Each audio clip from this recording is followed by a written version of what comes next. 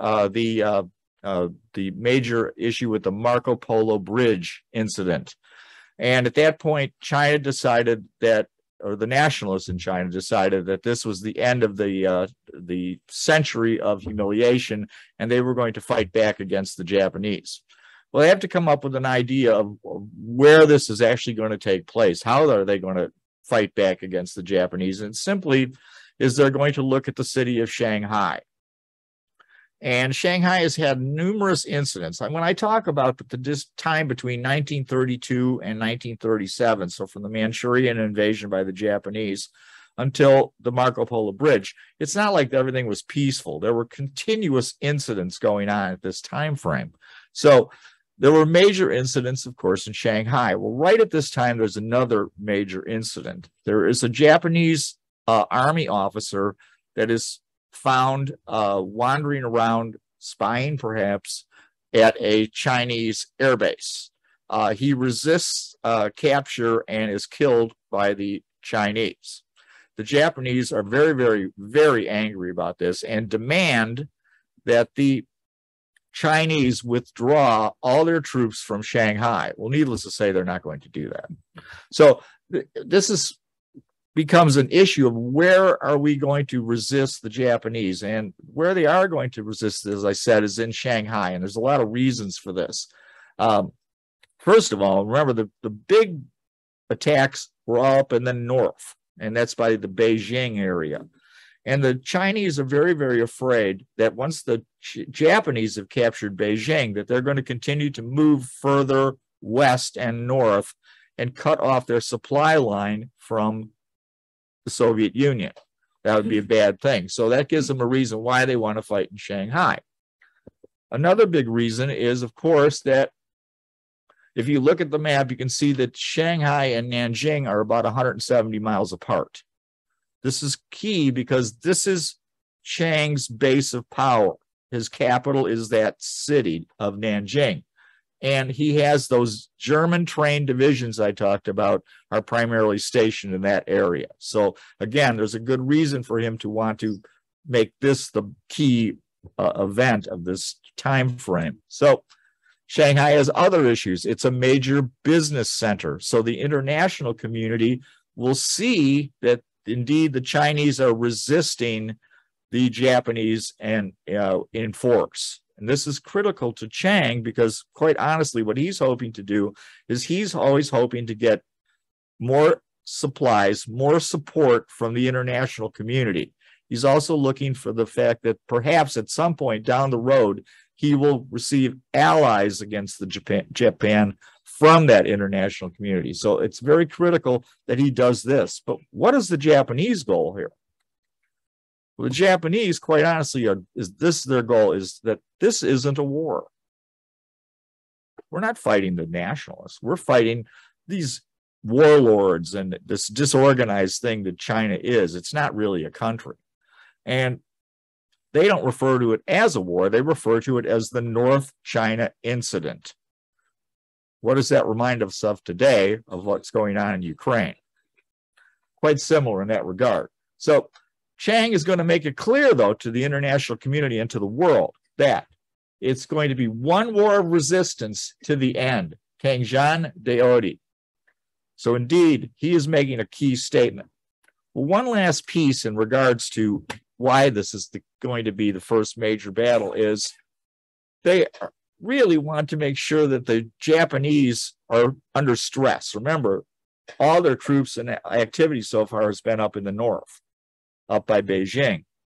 They're hoping that the Japanese will back down because the fact that they are now in a position where they have to fight away from there, and that will reduce their troop strength in Manchukuo, in Manchuria.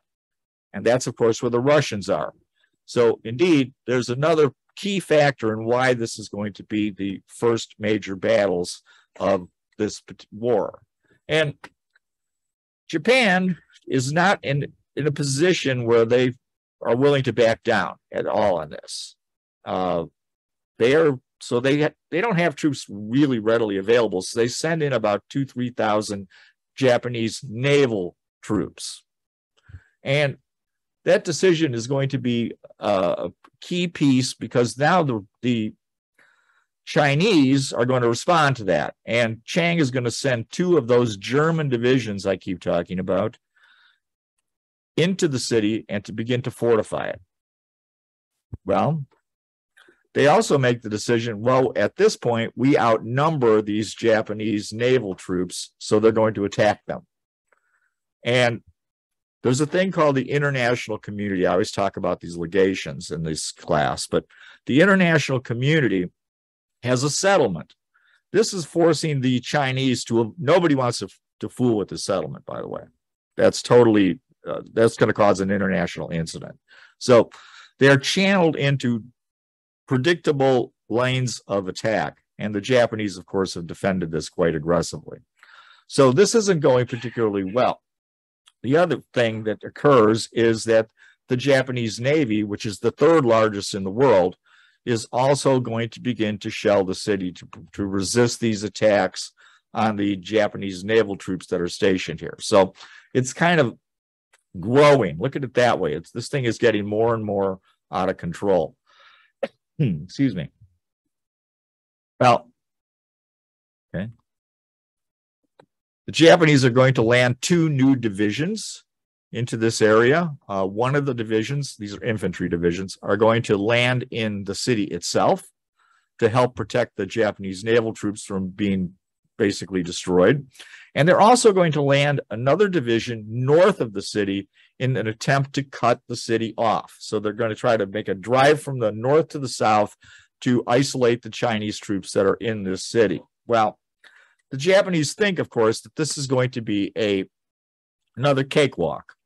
They believe fully this is going to end up like Beijing, and they're going to just go right in, and this is going to be over quickly. Remember, they told the emperor that this entire thing is only going to last 2 or 3 months.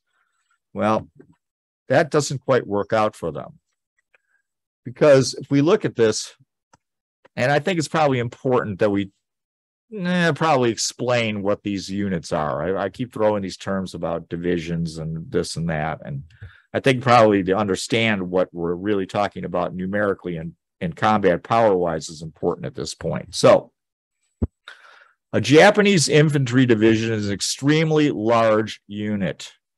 They are 24,400 men approximately. U.S. infantry division in World War II is about 14,500. So it's a very, very big unit. It is armed with modern weaponry, perhaps not as good as a Western division would be, but indeed they have indigenous artillery. They have some tanks. They have some armored cars. They've got, artillery, mortars, machine guns, all that kind of stuff. So they're pretty well armed. But they also have a functional mobility that's superior to the Chinese. They have about 6,000 horses and about 200 to 300 trucks in order to move these large divisions around. Now, there's 2 types of Chinese division. I keep talking about the German divisions. We'll start with them. A Chinese German trained division has approximately 10,900 troops. They are also well armed. They are armed in an equivalent manner to the Japanese. So for their size, they've got the same amount of machine guns in proportion for artillery, etc. They are not nearly as mobile as the Japanese division. They only have maybe 300-400 horses in order to move themselves around. They don't have a lot of trucks and things to move these divisions. So mobility is a major problem. There's another kind of division that is the vast majority of Chinese divisions. And these are divisions that are provided by warlords. And I will call these regional divisions. A regional division is poorly armed, is poorly trained. It's large, but doesn't have a lot of effective combat power. It's nearly immobile. They have almost no transportation. The other key factor with these types of divisions is simply this, that whatever that warlord bought for those people to use to fight with, that's what they are armed with. So there's no unity in armament. So one division might have one kind of rifle, another will have another kind of rifle. The ammunition is not interchangeable. So the logistics problems of using these types of divisions is incredibly difficult. So When we look at the actual combat power of these units, a Japanese division is equivalent to a German trained Chinese division regiment. So a regiment of Japanese can take out an entire division of German trained Chinese. A regional division is only equivalent to a battalion of the Japanese division. So you can see there's a huge disparity in combat power between these units. So when I throw these numbers out, this division, that division, understand that this is not equivalent at all as far as combat power goes. You said battalion, but what's a battalion? In the U.S. terms, it's 1/3 of a regiment. So what's a regiment? In the U.S. terms, there's 3 regiments to a division. Okay. All right. Well, anyway, the Japanese have another huge advantage.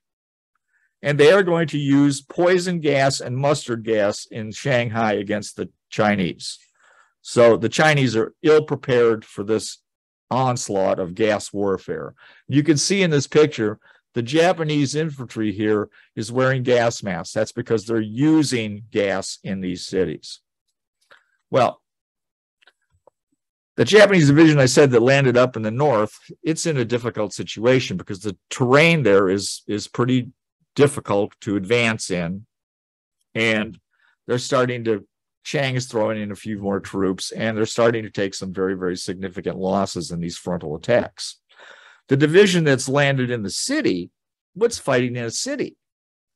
And it's pretty easy to defend a city because there's so many buildings and things. So it's hard for a unit to advance, particularly infantry units. So they're starting to suffer more and more casualties. Well, they are starting to win, though. And Chiang makes a decision that he's going to go all in. He's going to take all his German units that are available, which is probably about 40,000 men, and he's going to supplement that with regional divisions, and they're going to come up with a force of 750,000 men defending Shanghai. The Japanese are not backing down. They're going to throw 250,000 men into this city. Shanghai becomes the largest urban battle of World War II before Stalingrad. That's how big this is. Let's put that into proportion for the United States. In 1945, in the Pacific Theater, we invade Okinawa.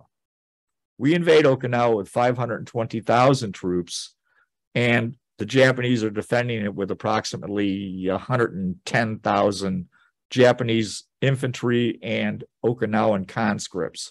So you can see that the largest battle we had in World War II in the Pacific is not nearly as large as the Battle of Shanghai in 1937. So this is a gigantic battle. Well, it lasts for 3 months. Remember, they told the emperor this is all going to be over in 3 months. Well, it's not over. And the Japanese army is starting to take severe criticism worldwide. Remember, there's these international groups. So there's reporting worldwide about what's going on in China all the time. Anytime they're in these cities near the coast, they're going to have this international community. And they are not defeating the Chinese. And the criticism becomes kind of almost ridiculous as the Japanese response is going to be, well, you know, the Chinese are ignorant of tactics and they just don't know when to retreat. So it's almost comical, some of the responses Japan makes at this time. It's certainly not too comical to the Chinese, though. And if you look at this picture, I keep talking about German trained divisions. Notice that this machine gun nest, all those soldiers, Chinese soldiers, are wearing German-style helmets. These units are equipped by Germany. Well, yeah, the battle is nearing its end.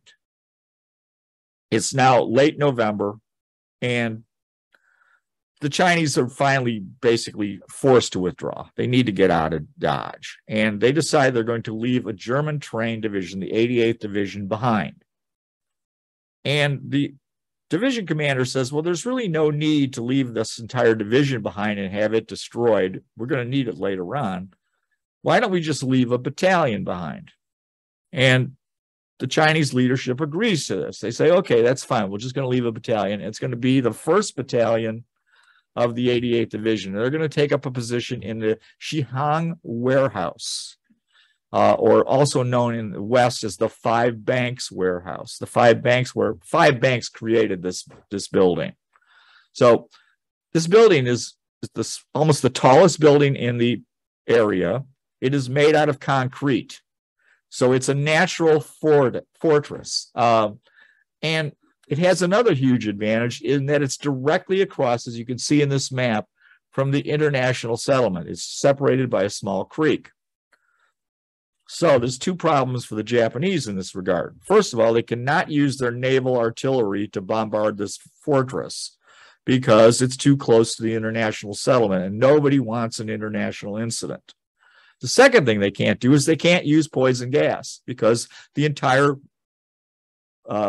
West and the news reporters, everybody will see that they're using poison gas in these cities, which they don't want anybody to see. So they've got a major problem with how this is going to go down. So this battalion is dug into this natural fortress, and the Japanese have no choice but to launch frontal attacks.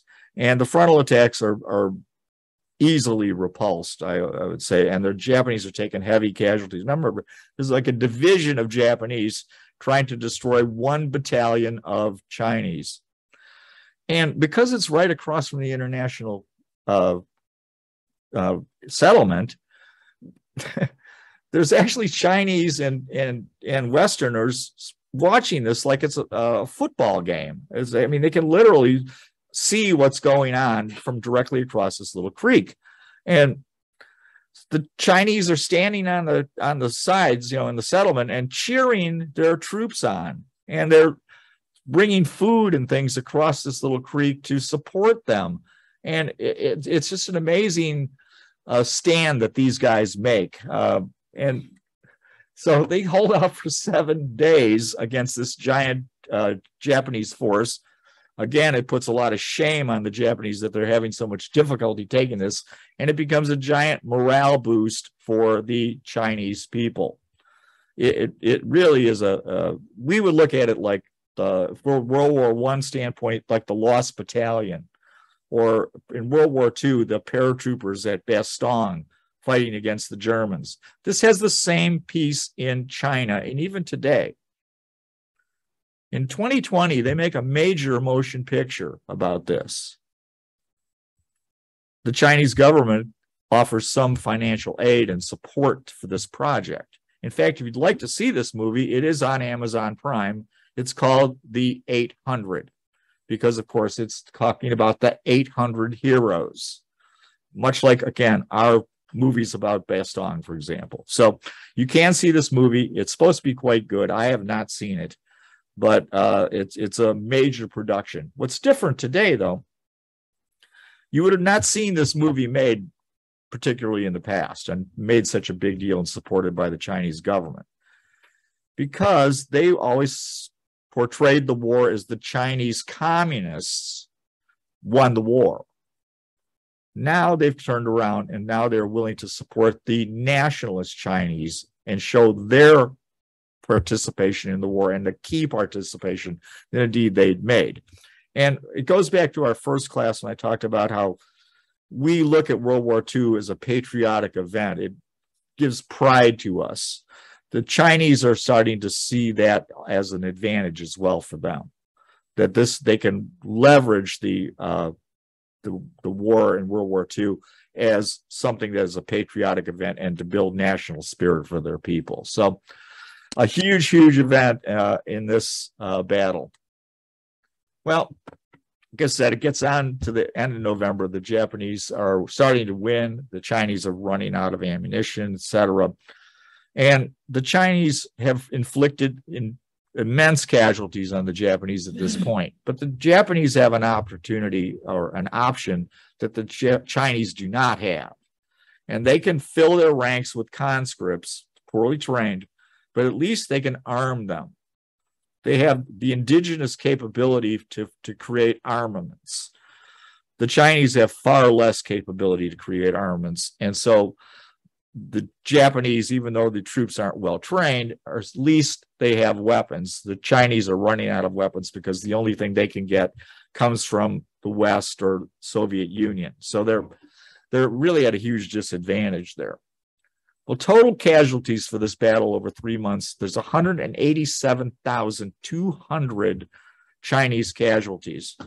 Japanese casualties are said to be 18,500 dead, 35,000 wounded. No one actually knows because the Japanese have stopped giving out information about their casualties in their own country, much like Putin today is not telling the Russian people the amount of casualties they're receiving in the Ukraine, excuse me. So no one really knows for sure what the Japanese total casualties are in this thing, but you can see these casualties are gigantic for 1937. And Chiang has other problems too, though. He's lost almost all his German-trained divisions. Remember, they only started with 80,000 troops. And he's lost 70% of his academy-trained officers. So when they're trying to reconstitute their military forces, this is going to be a huge problem for Chiang. He doesn't have an indigenous weapons capability, and he's lost so many trained soldiers in this battle. But they've done one thing. They have shown the world that the century of humiliation is over, and they are going to stand up to Japan. Well, both sides are pretty beat up after this, and the Imperial Japanese Army says to General Matsui, who's in charge of the Japanese forces here, he goes, well, you know, what you need to do right now is we need to stay in Shanghai and regroup because we've had all these casualties. Matsui says, no, don't want to do that. We've got the Chinese on the run, and I know what's best for Japan. And the best thing for us to do now is to immediately attack the city of Nanking, because that is the capital of the Chinese nationalists. And once we capture that capital, they will be forced to surrender. And so it's once again, and by the end of this class, believe me, you'll all know what the word Gekko Kujo means, is that simply he is going to override his orders, and he is going to make this pursuit of the Chinese on his own authority. Always a strange aspect of Japanese military.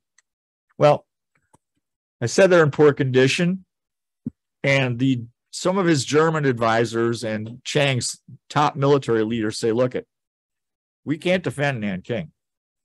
The town it's indefensible because of the terrain. Also, it backs up on a river. So if the Japanese surround this city, we have no way to retreat.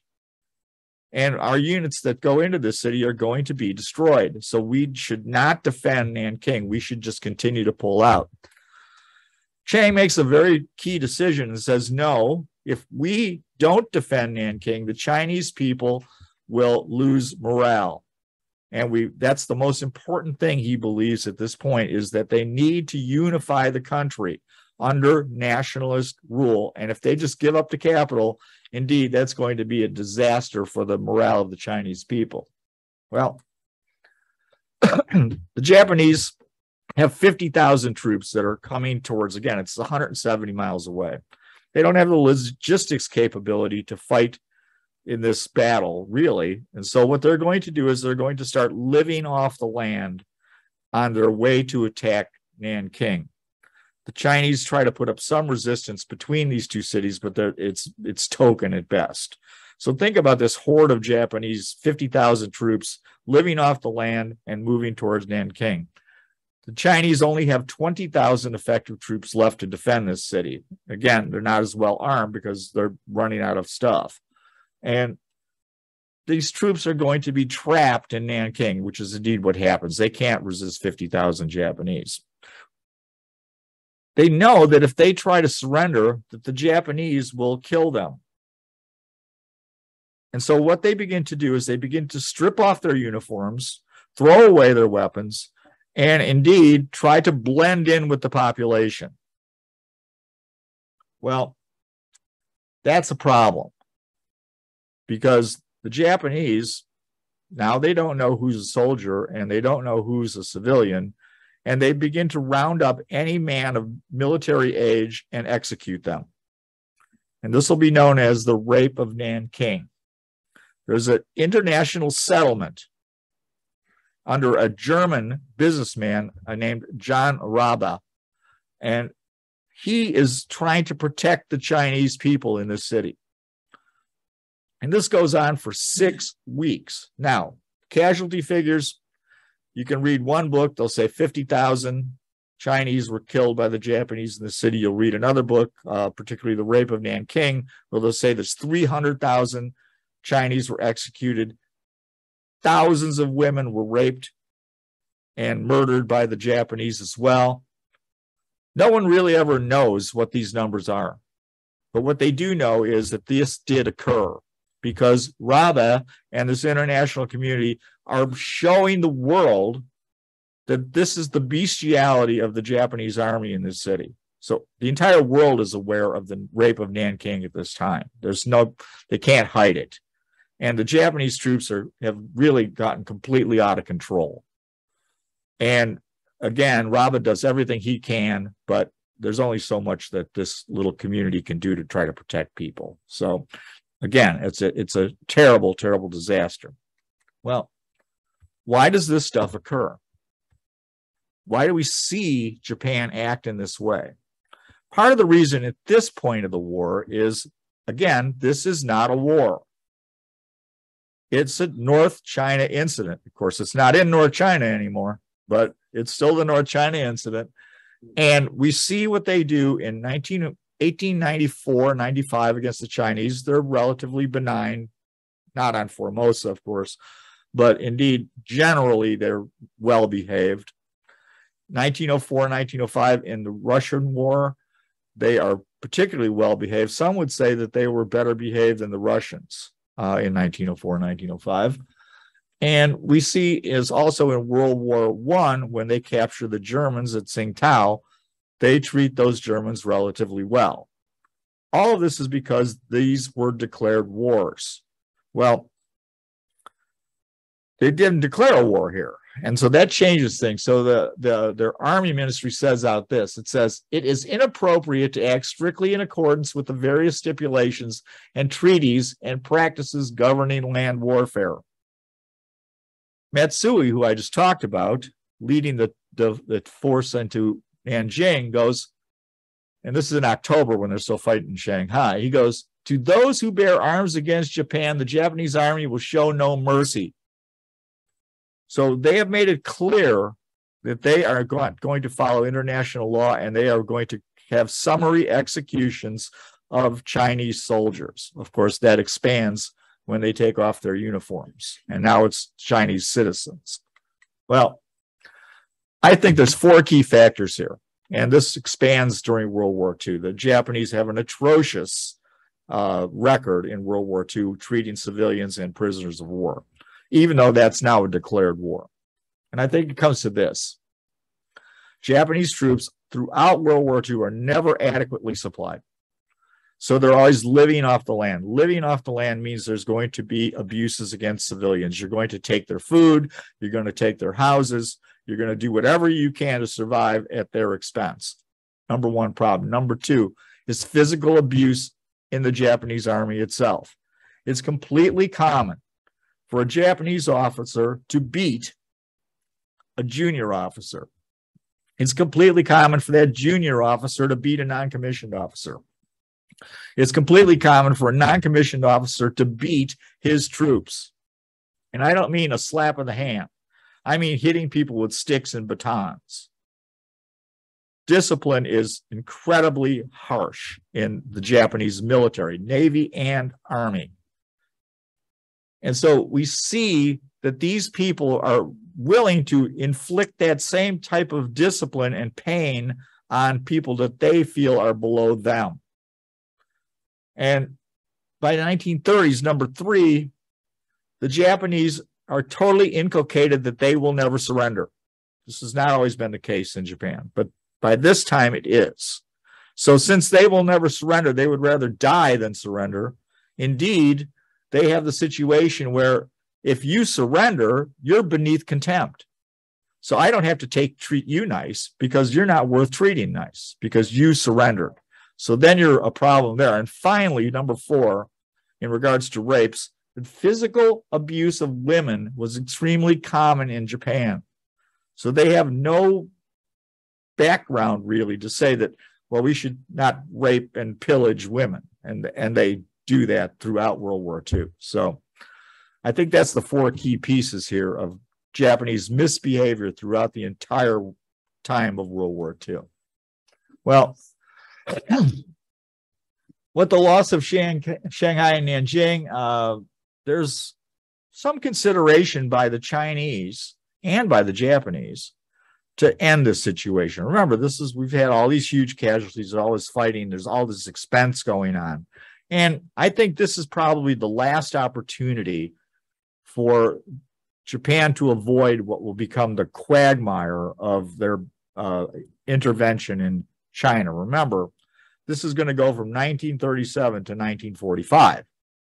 So this is a very, very long, long event. And so this is, I think, the last chance. And because everybody's getting, even though Shanghai is just fallen, people are getting tired. Well, again, when Matsui moves towards Nanjing, and when he moves into Nanjing and they have the Nanking Massacre, we begin to see that this is causing the Chinese people to be terrified of the Japanese, and with good reason. So when the Japanese advance, the Chinese civilians all begin to run to the hills because they know that there's going to be problems. There's going to be terror, basically, caused by the Japanese. So that's going to impede the ability to have some mediation here. So keep that in mind a little bit.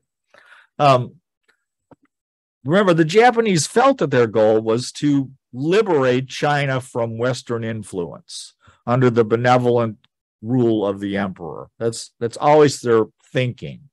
Unfortunately, because of their behavior, the Japanese are so bad that the Chinese never see it that way. They just see the Japanese as another imperialist intruder, which really, in a lot of ways, they are. There's really no question of that with their bad behavior. So they have more issues of why they're having trouble getting together at this point as well. And there's 2 key factions in the Japanese military. There's a faction called the Imperial Way. And the Imperial Way faction believes in spiritualism.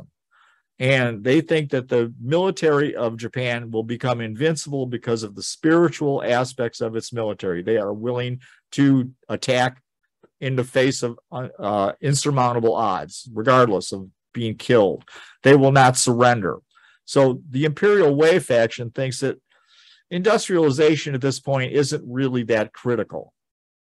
And they are also the group that wanted to invade Manchuria, because they think the biggest foe of Japan is the Soviet Union and communism.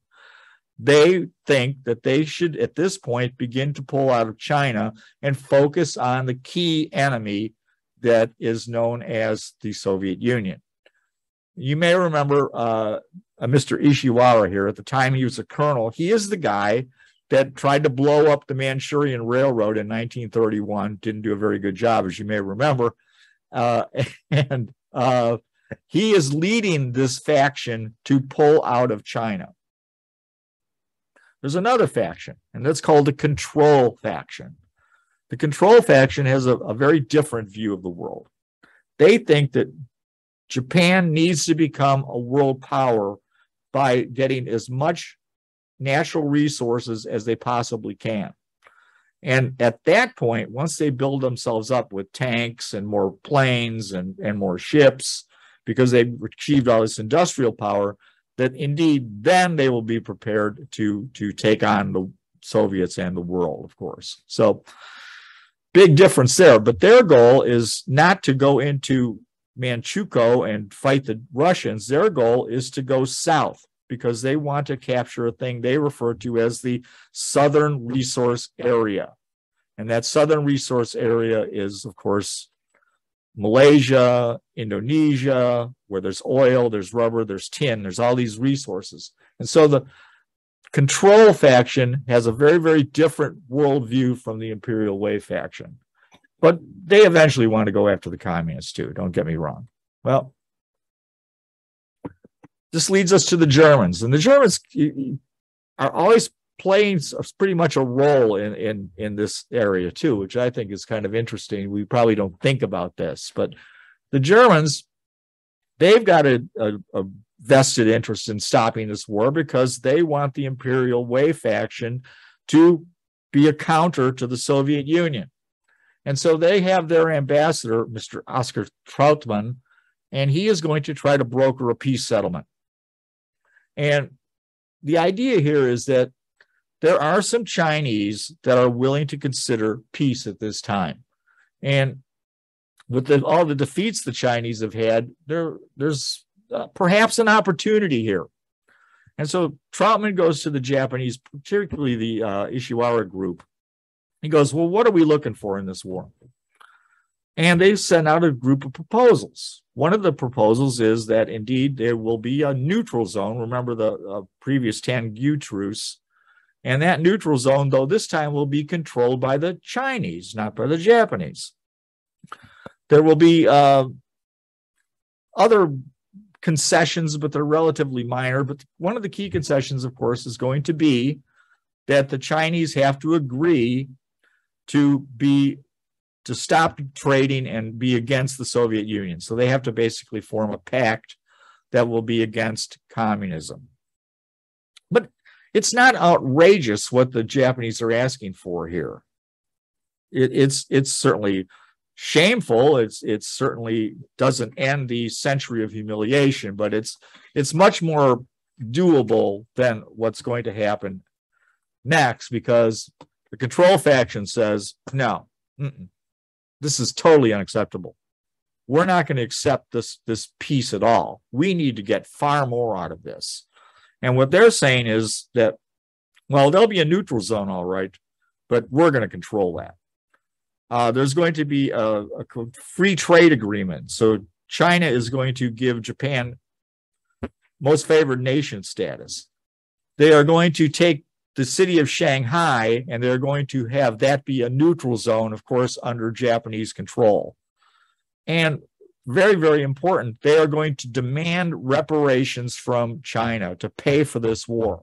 So it's going to be at China's expense, once again, that this war was, basically their fault. Another unequal treaty. Yes, Ellen. What was negotiating for China here? Was this the nationalists? Yes, the nationalists. Okay. Yes. We're going to get there. So anyway, the Konoe government, and this guy is always a problem, believe me. We'll talk about Konoe a lot. He basically says that the control faction is correct and he supports them. Well, Chiang can't possibly accept this. It's totally ridiculous. If they accept this proposal, once again, it reduces China to basically a puppet state. And so you got that problem going. Then you got, the Konoe says, well, if you don't give up and agree to this by January 11th, remember this started, I believe, in October, that we're not going to talk to you anymore. You're not going to be the legitimate government of China, the nationalists. We don't need you guys.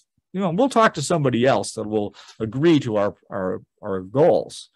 And so that's what is going to happen. He basically says that if you don't agree, and of course Chiang cannot agree to this, that we are going to find somebody else to talk to. Well, what this has done is this has now committed China and Japan to this very long war. There was an opportunity here, I believe. But indeed, that opportunity is now gone. But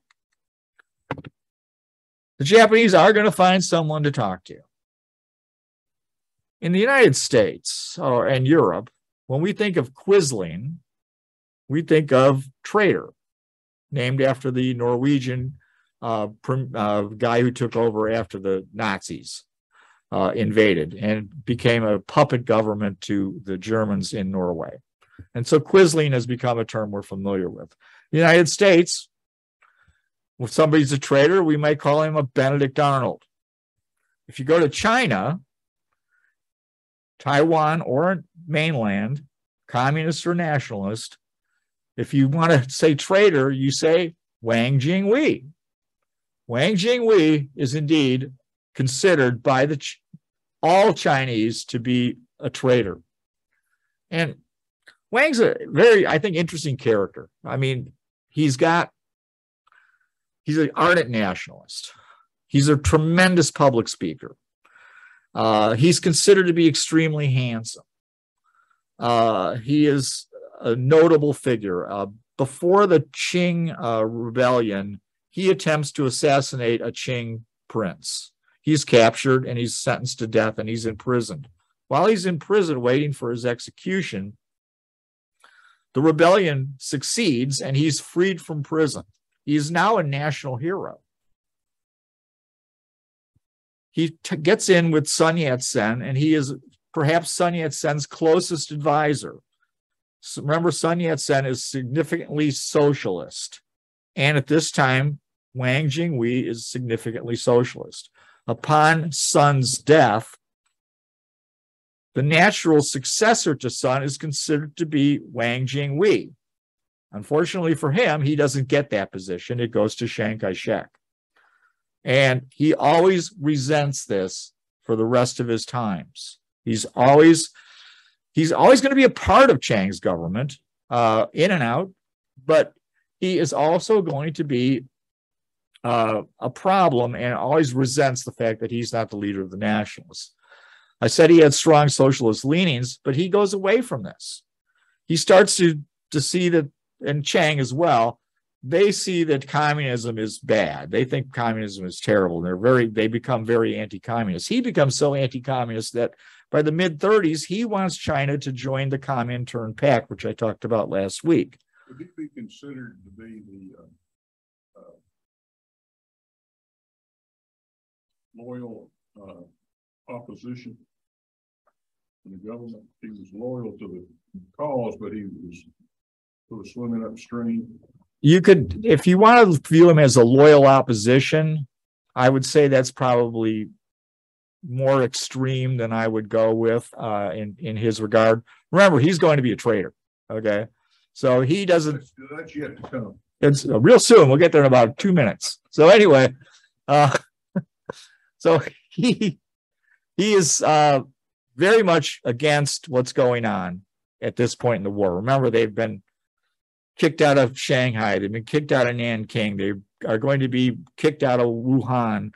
And now they're going to be all the way into Chongqing, which we'll get to again, too. But so the war is not going particularly well for China. All right. And he feels that maybe what they need to do is they need to make peace with the Japanese. And in 1938, he literally bolts from Chongqing, leaves the government, and escapes to Hanoi. And when he's in Hanoi, the nationalists attempt to assassinate him. They nearly succeed. He's badly wounded. 3 months later, he goes from Hanoi to Shanghai. And he's going to create his own government under Japanese, a puppet government, called the Reorganized National Government of the Republic of China. So he is basically thrown in with the Japanese. Remember, he is anti-communist. He has been in Europe. He's hanging around with Hitler. He becomes pretty much proto-fascist, I guess would be the best way to view him. So he's going to go so far as to sign a peace treaty on behalf of China, even though he doesn't really represent most of China. And he's going to join the Tripartite Pact to join with the Nazis and the Japanese against the West. So we see that indeed this guy is a traitor. Okay. And so when you go to China, if you ever go to China and you want to say traitor, just say Wang Jingwei. Well, remember, the Chinese have lost Nanjing, their capital. And Chiang makes this statement. He goes, The outcome of this war will not be decided at Nanking or in any other big city. It will be decided in the countryside of our vast country and by the inflexible will of our people. In the end, we will wear the enemy down. In time, the enemy's military might will count for nothing. I can assure you that final victory will be ours. Very bold statement after these losses. And the Chinese continue to withdraw. They first withdraw to Wuhan, and then they further withdraw to Chongqing. And remember when I told you he was building infrastructure between 32 and 37? What is he doing? He's building railroads and roads that will lead to the interior of China because he knows that they need a place where they can continue to fight from. He builds infrastructure that will allow China to fight a long war. And Chiang gets, I think, a pretty bad reputation. We think of him as the guy that lost China to the communists, and his government was corrupt and all these things. But as a personal leader, he demonstrates a lot of bravery, probably more so than any other world leader at that time. And I'll give you a couple of examples. He stays in Nanking right before the fall, flies out. He's in Wuhan with the troops, flying in and out, always under danger. Other key Japanese or Chinese cities, he's always there at the front with his troops. Very bold leadership. It's kind of like looking at if Winston Churchill had gone to Dunkirk. It's kind of like if FDR had flown into Manila before Manila falls in 1942. So I think Chiang is he's a brave man. He's not a weakling by any means. Perhaps a bit murderous, but not a weakling. And with that said, let us take a very short break.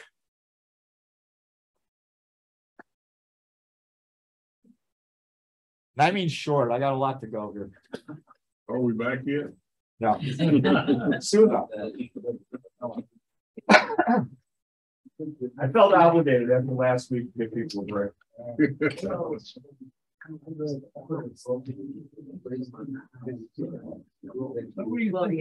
Russians activating 300,000 conscripts.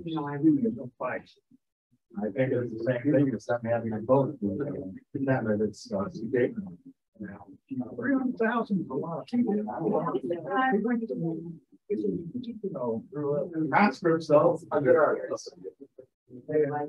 Well, these are supposedly troops that know what they're doing. conscripts are generally at one group. They haven't been playing with questionable. It's scary to me. It's scary to me. The vote is more scary. Because once they agree to that vote, you'll make the same thing to deal with his state plan and Czechoslovakia. These are Germans. These are Russians. They want us. Yeah. They want us to be. They want us to be this. It goes back to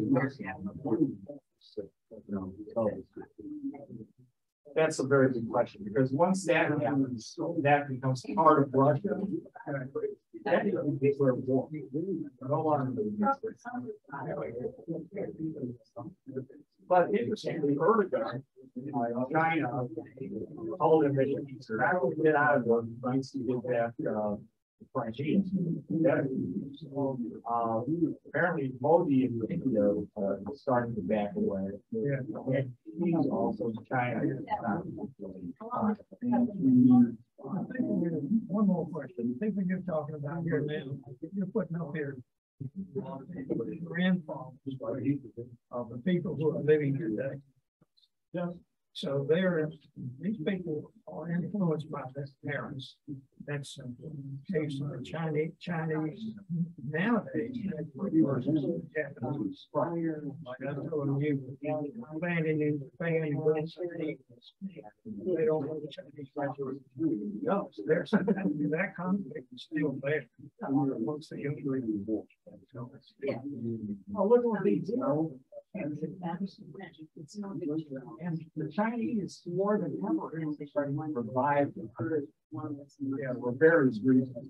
Well, because for nationalism, some for everything. We'll talk about that next time. But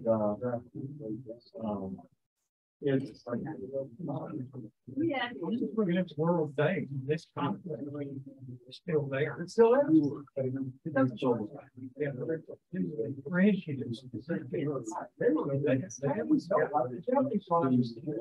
They're never educated.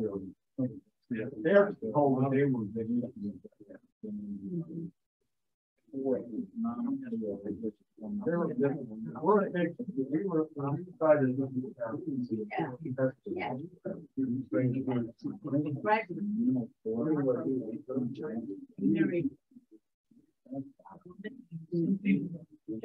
Real high up at the corner. Relax. They got to stay. I think it was a lot of. You go home and take a nap. I'm usually pretty tired. You're involved. Easy to make. A lot of work goes into this. Particularly all the non-English names keep up with pronunciation. It's not as hard as you think. You think that X is a CH sound, and so C and X is going to be like a SH sound. And if you see a Q, it's a CH sound. So it looks like Queen change. It looks like president of here of China today, XI, now said SHG. Yeah.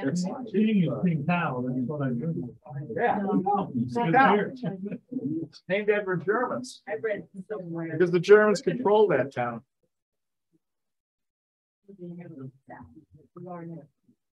All right, gang. I need to start up again because I got a lot of ways to go here. And I'm trying to be respectful of your time as best I can be. My suspicion is I will not finish this on time, but I'm going to do my best. All right, so we have the situation where the Japanese are continuing to press against the Chinese. They press a little too far. They extend themselves too far, and they take a little bloody nose at this town of Tianzerhuang, or I can't even try to pronounce that really. And that is the first major defeat that the Japanese will suffer in this war.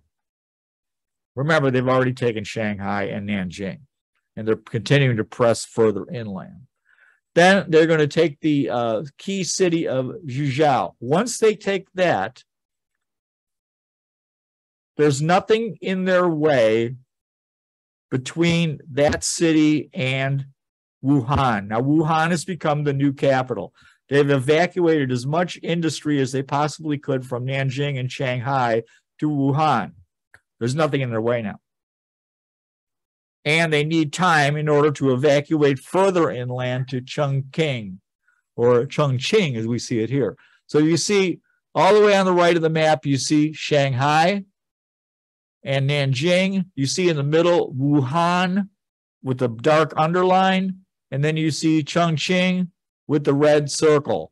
That's the areas we're talking about. We're going to talk about another area too, though, because nothing's standing in their way. Chiang makes perhaps one of the most momentous decisions he'll ever make, and that is he is going to breach the Yellow River in order to slow the Japanese down so he can evacuate the city of Wuhan. If you look at the map again and you see those little circle of red dots, that is the area he's going to flood. Note that the difference between Shanghai and Nanjing is 170 miles. That is a big flood. And this is some of the most critical farmland in China. But he makes this decision. And this is it's going to have terrible consequences. Because the Yellow River is known as China's sorrow. It frequently floods over the centuries. And the Chinese have put centuries of work creating dikes and to control this river. This is always considered a key function, that they have to control this river. This river actually at points flows above the adjacent ground. I've actually seen that in Europe. It's a little disconcerting to see a river that's above the flow of the ground next to it. But indeed, that is how this thing has been built. And he's going to breach it. And not only is he going to breach it, but he's going to breach it when it's at an incredibly high point. And you can see in this picture what this looks like. And when he breaches this thing, it's going to be a big problem. Now, the farmers nearby are about to harvest their crops. They don't want to leave. And they tell them, look, you got to get out of Dodge here. And some of them actually do leave, but those that are further down the river and further south, they're not going to leave. They're not even told. And all of a sudden, the next thing they know is they're starting to drown. And when he breaches this thing, it's going to be a catastrophe of unimaginable proportions. It's okay, so they breach it. It's high. It tears even more infrastructure out when it's breached. It starts to spread silt over all this farmland. It destroys all the infrastructure in this huge area that they have built for centuries, okay? And this farmland is going to take many, many years to recover. So much so that it's not repaired until 1947. So the losses here, and these are the low estimate, 500,000 dead Chinese. 500,000 Chinese are forced to flee from this area. It is the single largest ecological disaster of World War II. Takes place because of him opening that river. Unfortunately, it only slows the Japanese a little bit. And the Japanese are, of course, blamed for this by the Chinese people. But the Chinese people also blame the nationalists. So when we look at this event, this is going to be a natural recruitment area for the communists in World War II and post-war. And this is going to help them eventually take over China because of some of these disasters. And Chiang is doing what he thought was right. But indeed, this one is going to be a problem. Well, let's talk a little bit about Japanese terror bombing. And the Japanese have gone so far as to, remember in 1932, they have invaded Manchuria. Well, again, there were incidents in Shanghai, and in 1932, they literally bombed the city of Shanghai and caused thousands of casualties. Remember, this is 5 years before Guernica. So the Japanese are going to become, and are indeed, the world leaders in terror bombing. And I hesitate to show this picture because it's such a terrible picture, but this picture was shown internationally of this burned and terrified Chinese baby in Shanghai. This was in August of 1937. So the world knows that indeed this is the kind of behavior the Japanese are doing. And another thing we need to think about at this time, and this is, we don't see it this way. Things have changed so much. I mean, we're used to bombings every day, really. There's, in Ukraine, there's a rocket attack or there's a bombing attack, and we're just used to this. In the 1930s, they saw aerial bombardment more like we would see today use of nuclear weapons.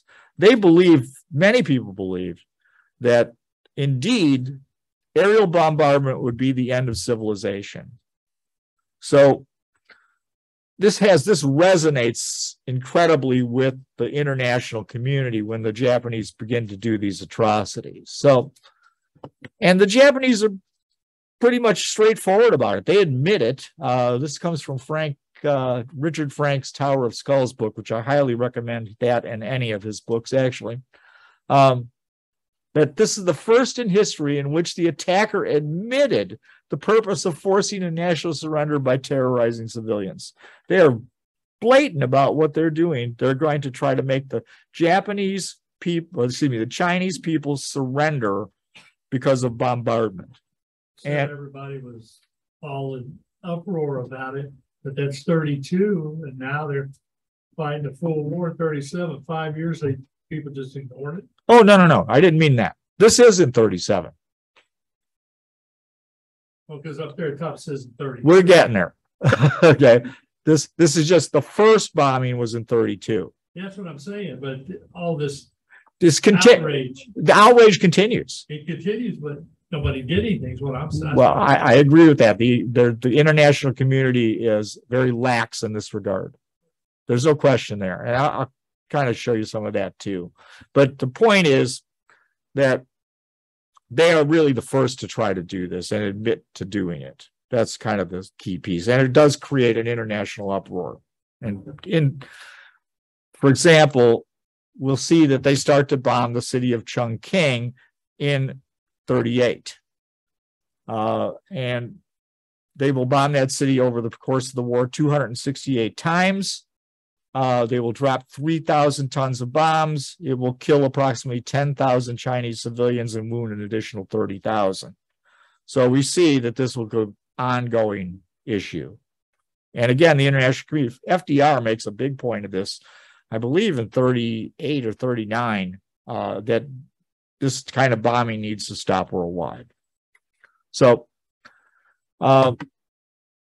Chang makes a statement again, and I keep using stuff from his diary, and I think it's critical. That he goes, after witnessing the bombing on May 4th, this is the first big bombing of Chongqing, he writes, and remember, he's a Christian.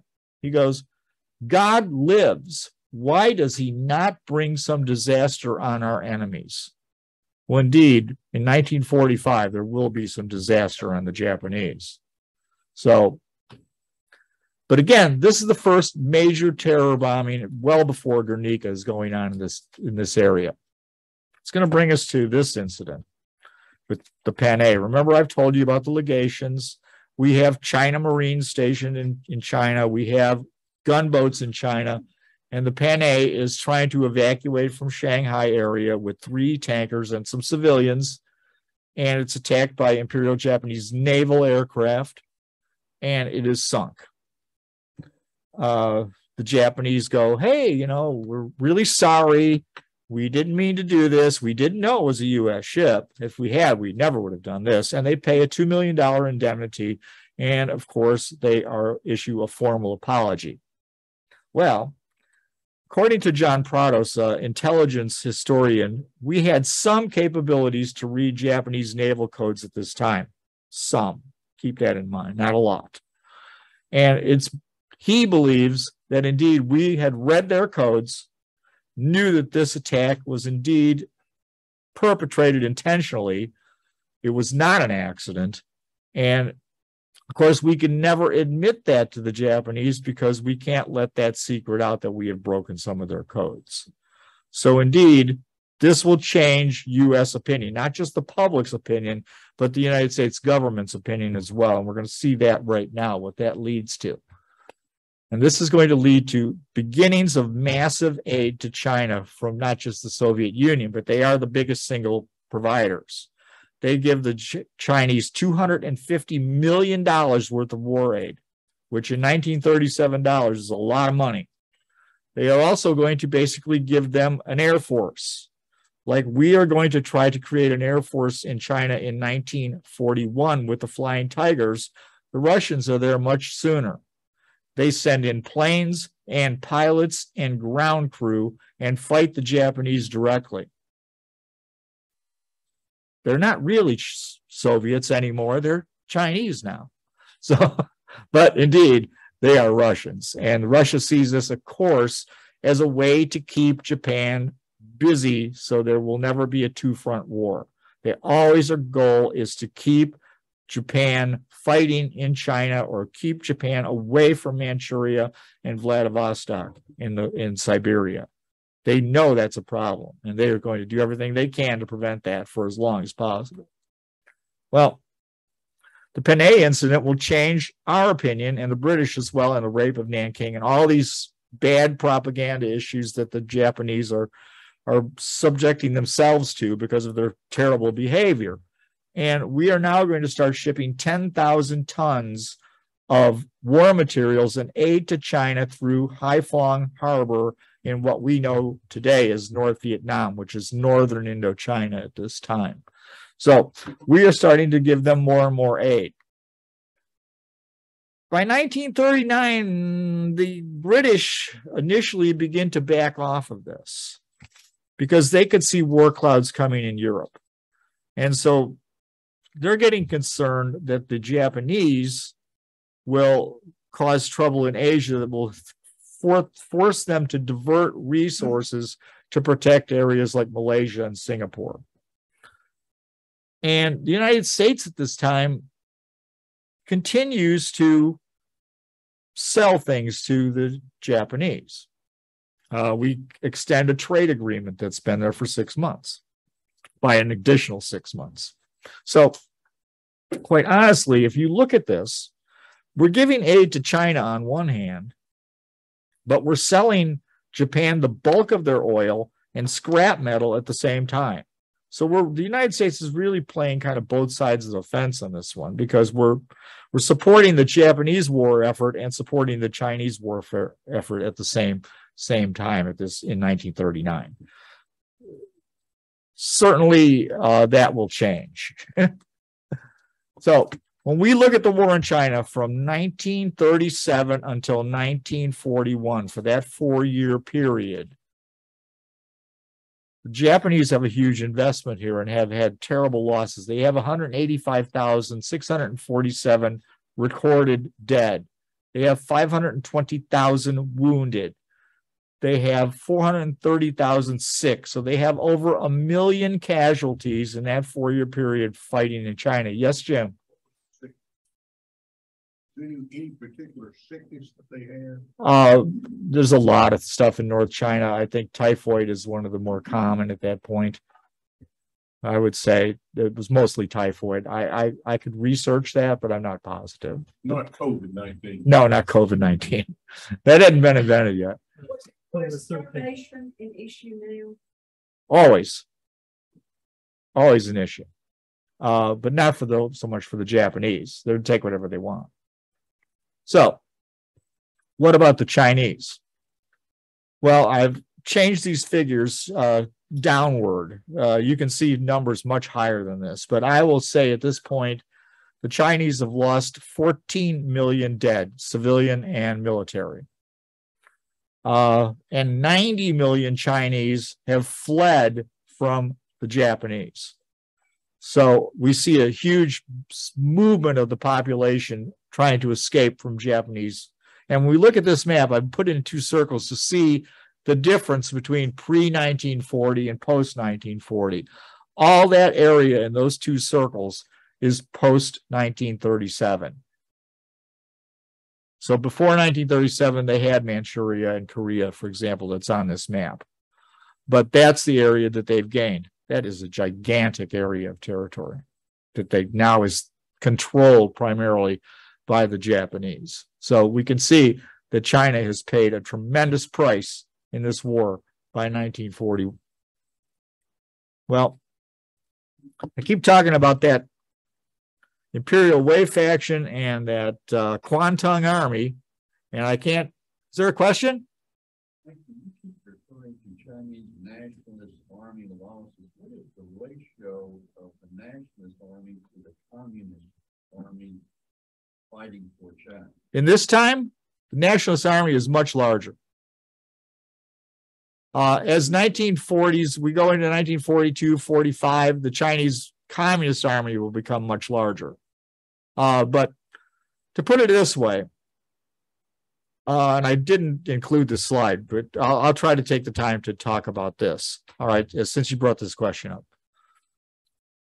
The Chinese Communists only launched one offensive in the entire war.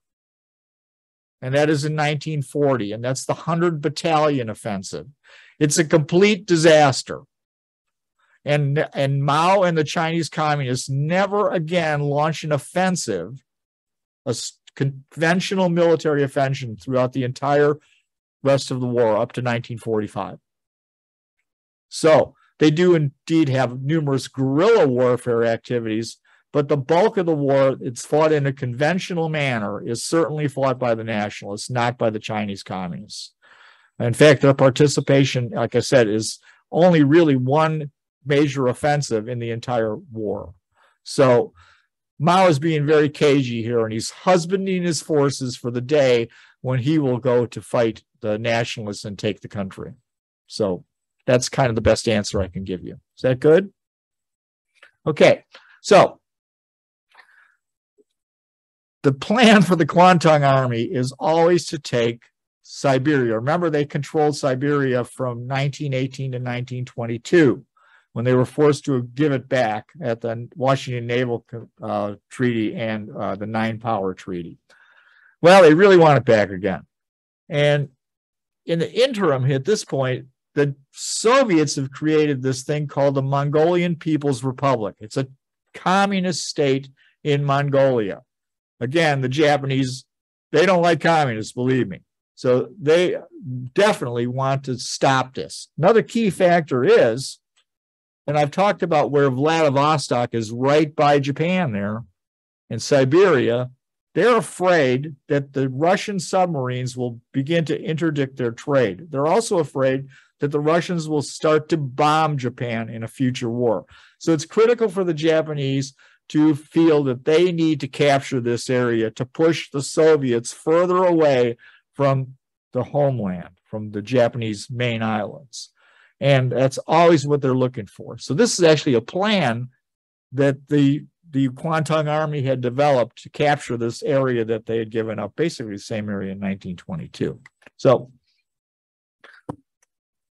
Kwantung Army is going to start to put a little pressure on the Russians, kind of see what's going on, see if we can maybe, see how tough they are. So they start having a few incidents, and they're willing to see if the Russians can really defend the East here. And like I said, the eventually plan is to capture all of this area. And why do they think they can do that at this time? Even though they're fighting in China, they think that they can do this at this time because Stalin has purged his military. Germans think similar things. And because he's purged his military, they believe that maybe this is a good time to consider getting back Siberia, because we really like Siberia. It's a little cold, but we had a good time there. We met a lot of nice Russian girls, and it was good there. So they really wanted to go back into this area. Well, that is going to cause what I think is one of the most critical battles of World War II that probably hardly anybody knows about. And that is the Battle of Khalkhin Gol. And in Russia, you would never call it Khalkhin Gol, you would call it Nomahan. And actually, there's a little museum there about this battle. It's not a big museum, and it's certainly not a big area. It's in the middle of Mongolia. From what I've heard is you don't want to use the bathroom, okay? Just so you know. But anyway, so this fighting continues to escalate between the Kwantung Army and the Russians. And the Japanese decide to launch a 2-division attack across the Khalkhin Gol. Khalkhin Gol is a river. And this is a disputed area in Mongolia. So the Japanese are repulsed, but are still on the other side of the river. And a stalemate begins. And the Russians are going to respond pretty aggressively to this. And they're going to send a guy named Georgy Zhukov. You may be familiar with Georgy because he's the victor at Stalingrad and also the guy that captures Berlin in 1945. So he's fairly competent, I would say, when it comes to military commanders. And they begin to heavily reinforce Georgy's army. The Japanese don't believe that they can do this because, remember, the Japanese are always poor on infrastructure. And because they're so poor on infrastructure, they always think you have to have a railroad really close to where you're going to have a battle. And they have one just on the other side of Khalkhin Gol. The nearest Russian railhead is 400 plus miles away. And they cannot believe that the Russians can launch an assault of any major proportion in this area.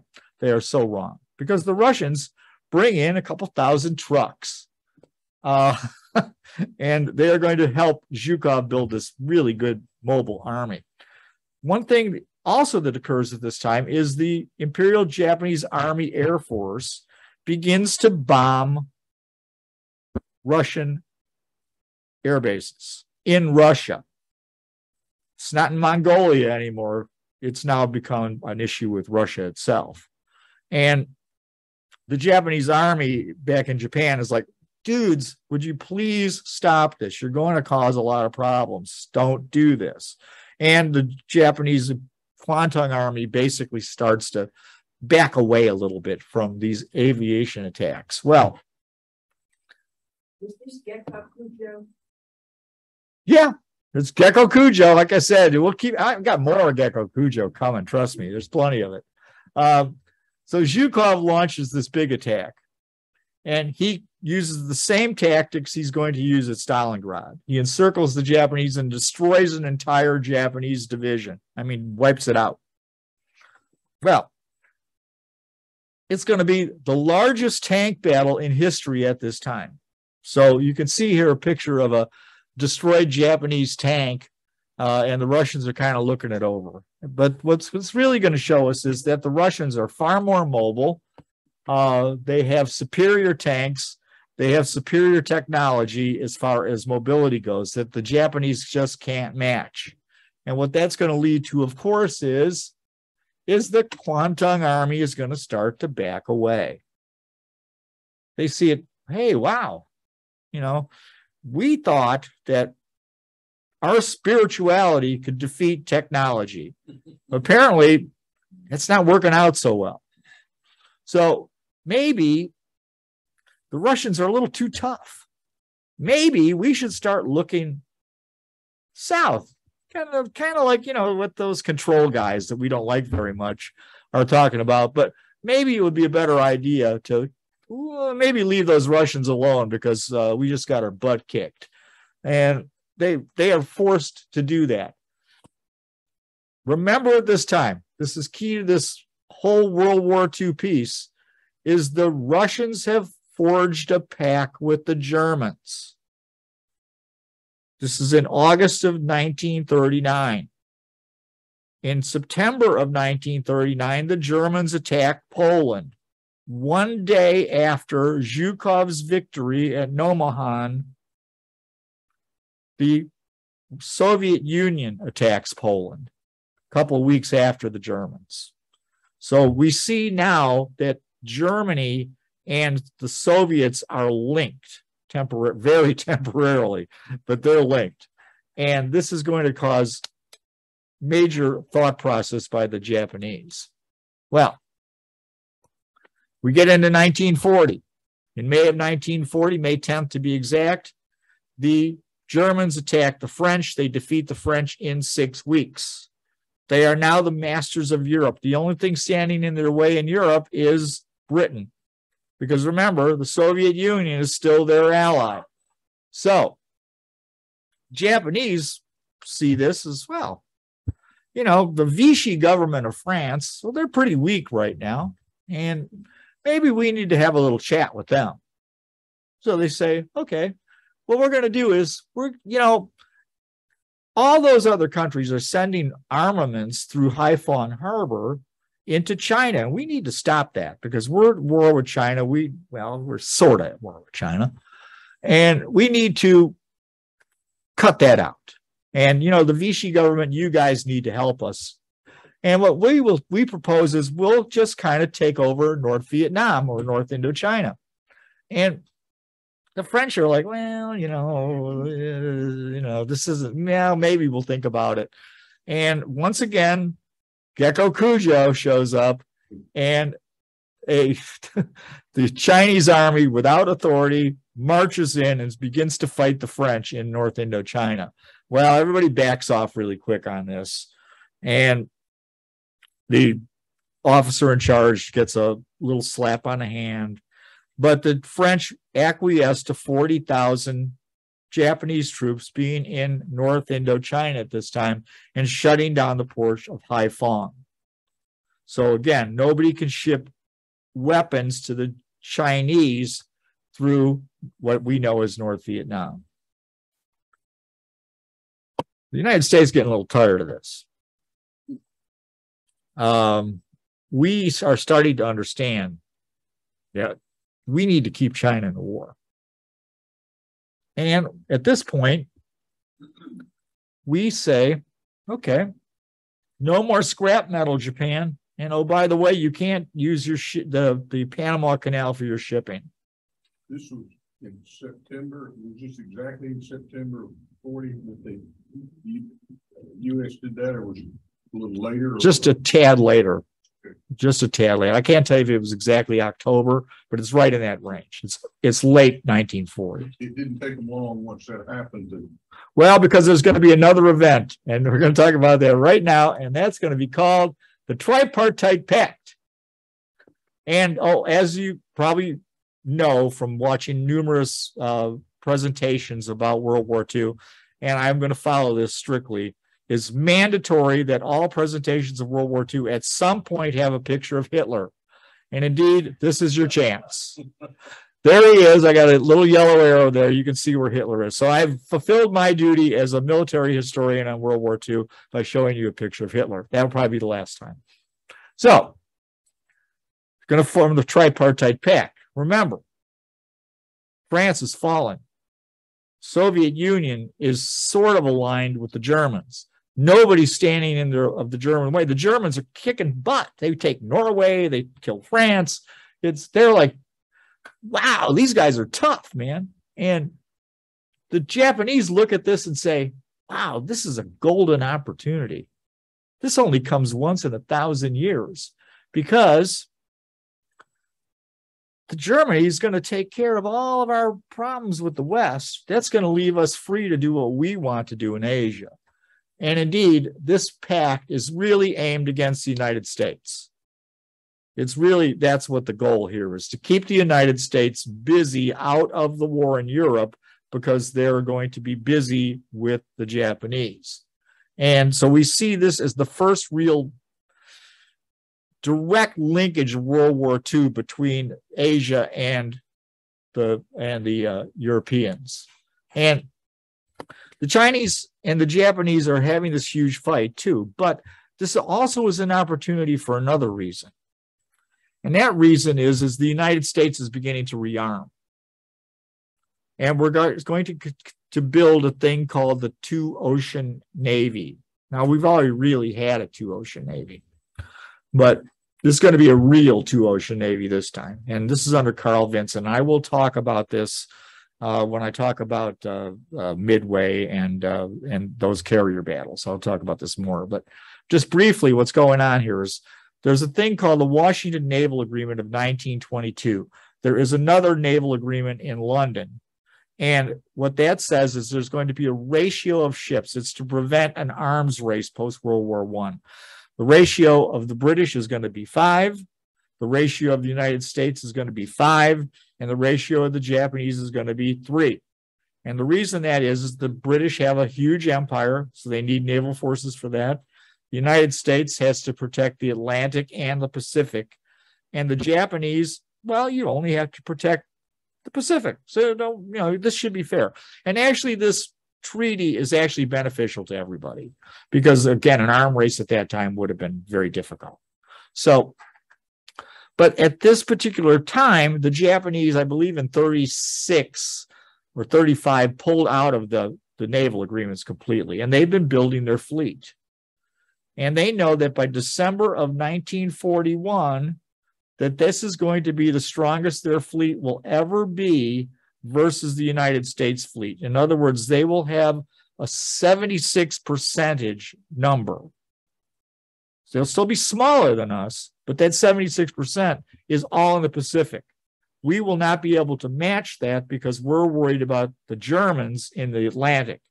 So this is another piece of that opportunity for them to go to war.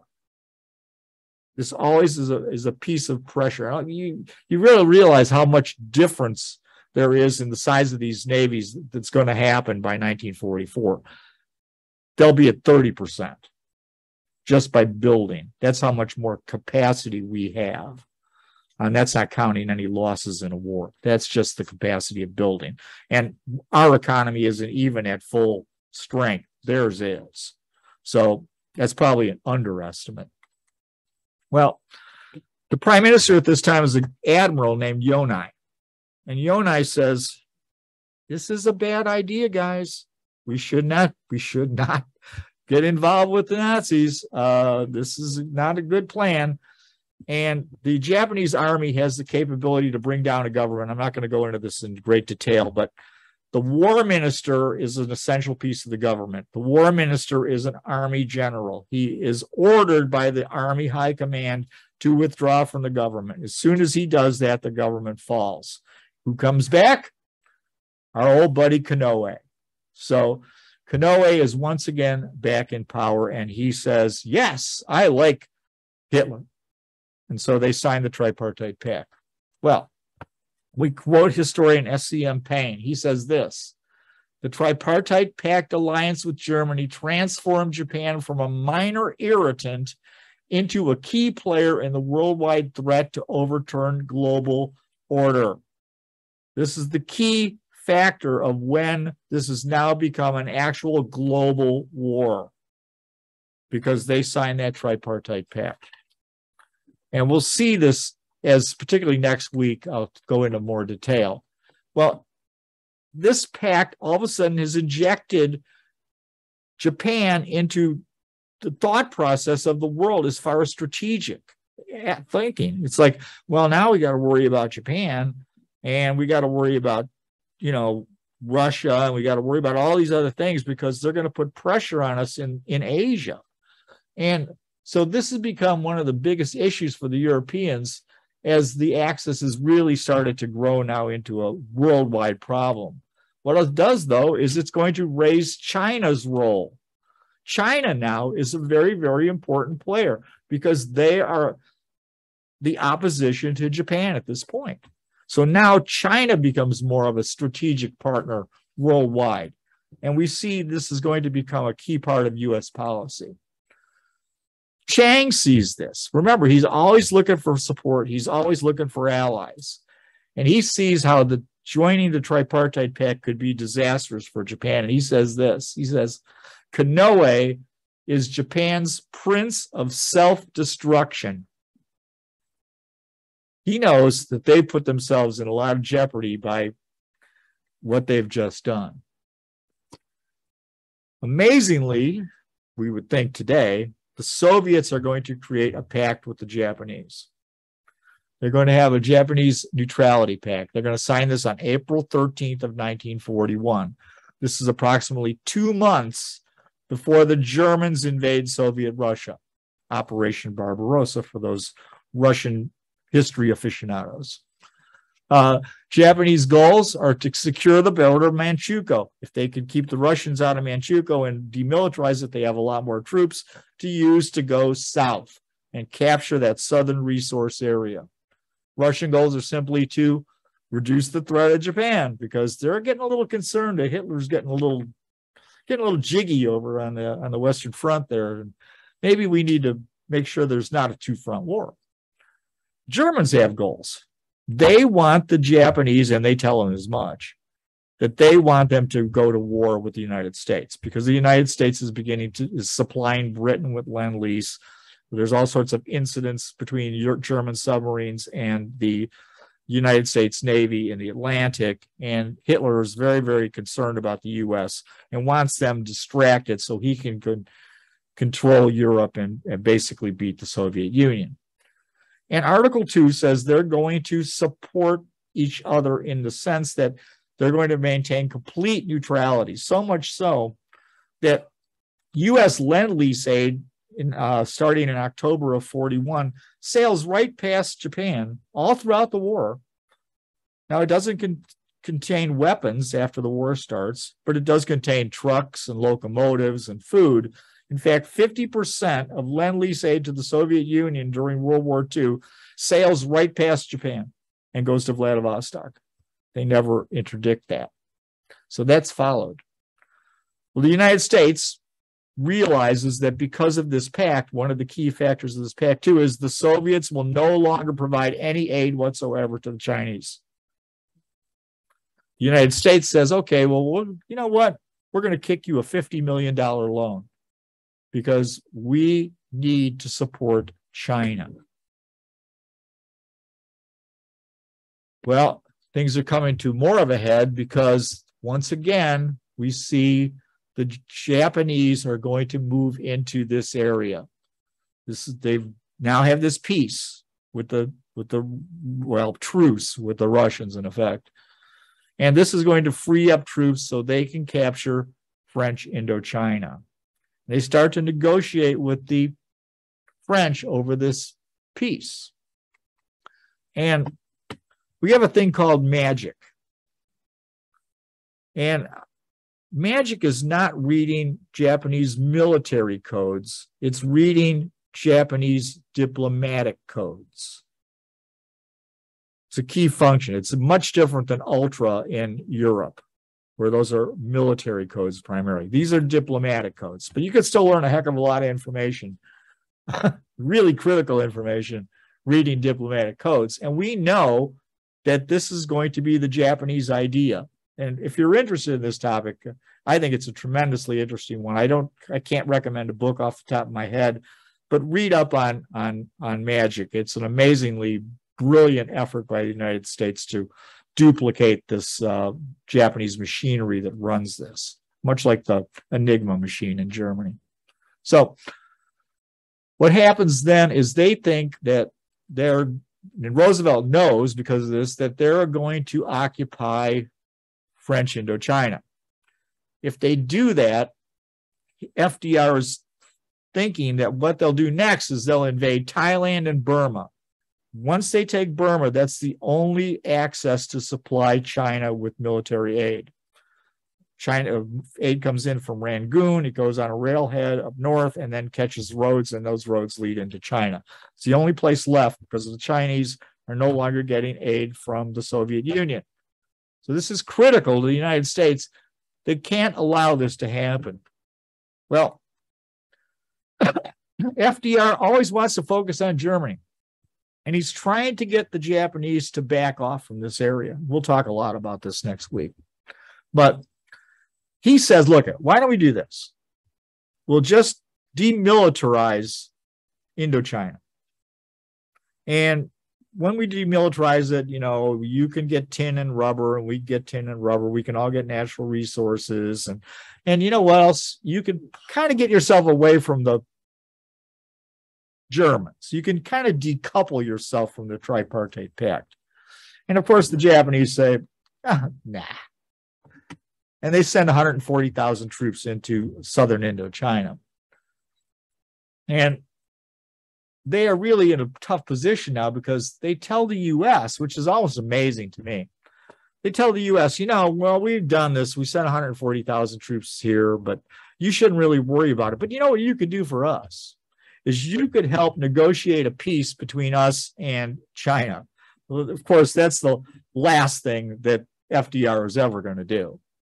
And talk about this a little bit. And the ambassador to Japan, the U.S. ambassador to Japan, is a man named Grew.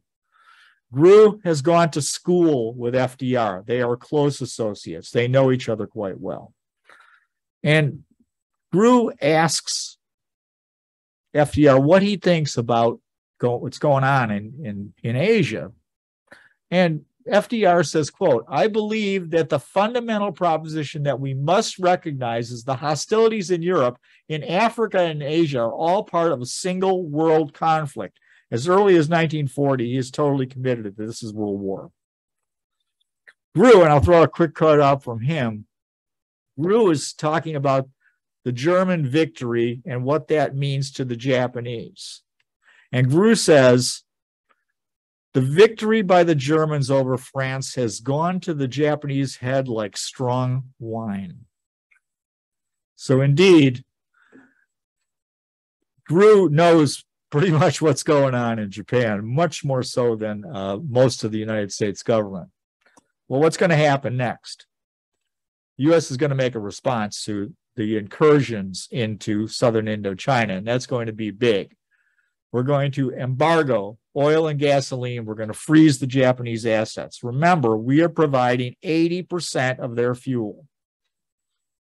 The Japanese also received that extra 20% from the British and the Dutch. They cut off their fuel. All their fuel is basically cut off. And further, and I find this really amazing, is that on July 23rd of 1941, we begin to offer Lend-Lease aid to China. This is before we send it to the Soviet Union. We don't send Lend-Lease aid to Russia until October of 1941. So before, China is now elevated basically to the same level as Great Britain at this time, before Pearl Harbor. Well, the U.S. military, particularly Richmond Kelly Turner here, Admiral Richmond Kelly Turner, he says, you know, he's head of naval intelligence, by the way. He says, you know, this is really not probably a very good idea, okay, to embargo their fuel, because it's probably going to cause the Japanese to invade Malaysia and Indonesia, and it could bring us into the war. And Turner says directly that trade with Japan not be embargoed at this time. FDR says no. FDR said, this is just a prelude to further Japanese aggression. They are going to go into Thailand. They are going to go into Burma. They're going to cut off China. And it's critical that we keep China in the war, because by keeping China in the war, it neutralizes a two-front war against the Russians, which are critical to us defeating Germany. By keeping China in the war, it prevents them from attacking the British and the Dutch in the Far East. This helps the British and Dutch fight against Germany. Every effort here is really about Germany and the United States. But indeed, that is the main political goal of FDR prior to December 7th, 1941. It's always about keeping China in the war, because that will help us defeat Germany. And with that, I want to thank you for all coming today, and we will pick this up again next week when we talk about the last time of Pearl Harbor, and we'll have special operational history of Pearl Harbor as well. So thank you.